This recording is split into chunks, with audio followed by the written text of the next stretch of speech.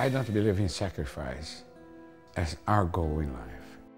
Sometimes, like me in my life, I had to face difficult moments.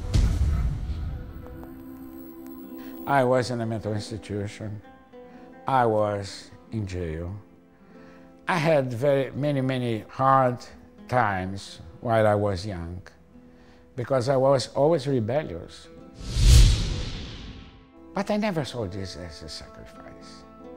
I saw this as part of my personal legend, as part of my road towards my dream. Of course, at the moment that I was living these difficult moments, I was scared. I had pain, and I may suffer at that particular moment. But now, when I look back, I find it also amusing. And it is true.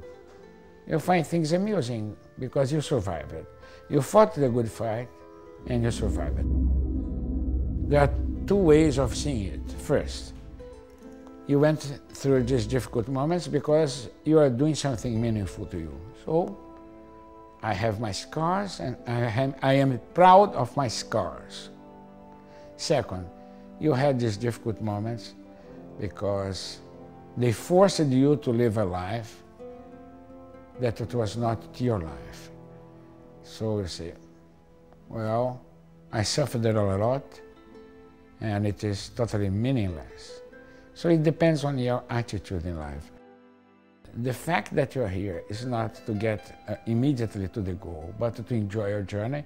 You understand that every single moment in life has a sacred moment, a sacred instant. So is to pay attention to that, is to be conscious that today, in 1 minute, you can change the rest of your life, for better or for worse.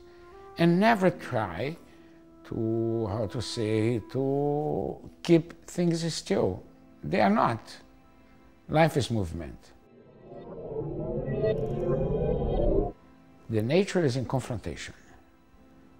You see winter fighting against the springtime, springtime fighting against summer. So accept this confrontation, move ahead, don't be scared by the challenges of life, because life is fully worth living.